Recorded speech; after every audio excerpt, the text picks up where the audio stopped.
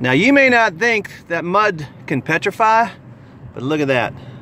Is that not a mud flood petrified? Let me get out of the car for 1 second. I'll catch up to you. Put your blinkers on, they'll go around you. So I just wanted to give you, we got a good site. This is the dam in Okefenokee. And I hope I don't fall off the water. Got your blinkers on.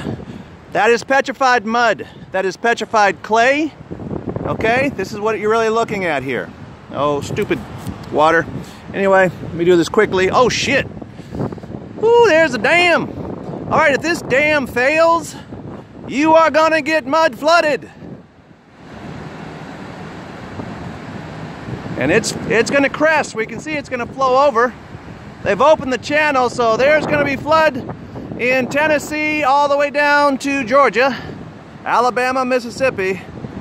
But I wanted you to see what a mud flood wall looks like. Okay? That is a petrified mud. That's why it cracks. See, they put all the things in trying to hold it in place. If you can't see them, you can see them now. All right, they're trying to hold this wall of petrified clay and mud and rock. Well, it ain't rock, it's petrified. So, there you go. Sorry about the wear, but I'm gonna get down a little bit further. Hope I don't get run over. And there's a beautiful purple tree. And yep, and we can see even here, you see that? Lava, mud flood, petrified mud. Car's coming, gotta get the hell out of here.